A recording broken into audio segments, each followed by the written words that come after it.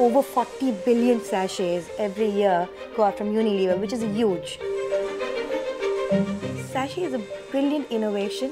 It's a great mechanism and a packaging which allows us to pack our quality products and make it reachable and affordable to every consumer in every corner of the country.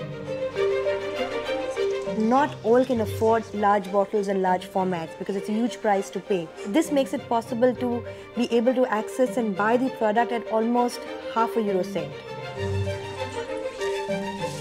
And because of it being multi-layer, it's difficult to recycle.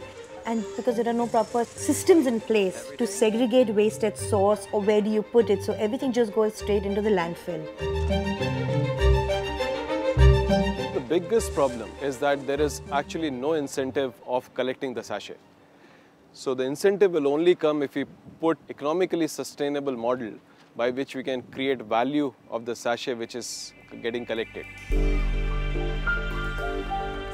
There was a task force which was set up in 2010. The task force looked around for various solutions for recycling the sachet waste, and we hit upon the solution which is now called pyrolysis.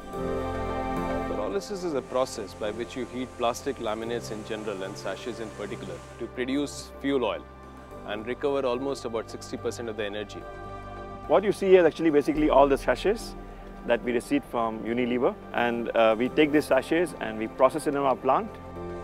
The plastic is pushed into the reactor where it becomes into molten state, and from molten to vapor state.